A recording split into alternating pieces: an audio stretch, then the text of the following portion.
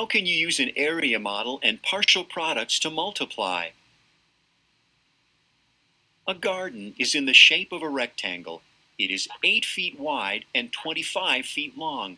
What is the area of the garden? How can you find the area of the garden?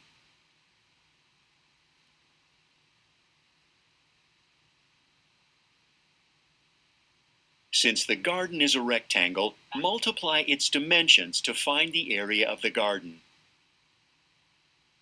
A numerical expression contains numbers and at least one operation. 8 times 25 is a numerical expression. You can use a rectangular area model to show multiplication. The product of 8 times 25 is the area of the rectangle. 8 times 25 is about 8 times 30 equals 240. Break 25 into tens and ones. The smaller section represents multiplication of the ones.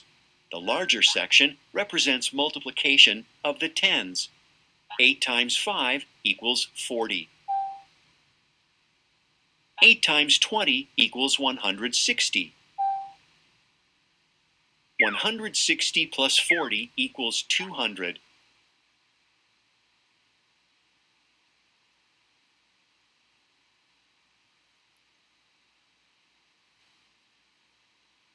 Eight times 25 equals 200.